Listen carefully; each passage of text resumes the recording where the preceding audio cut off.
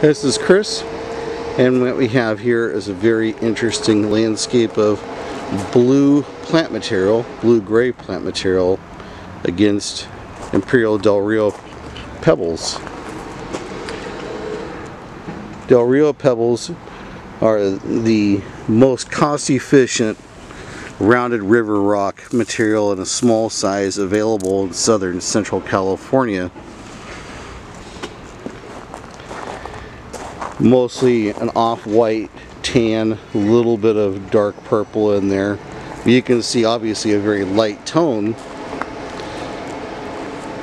and they've made really good use of this by having a beautiful tight planting here, then a good open space behind it, another planting on that corner.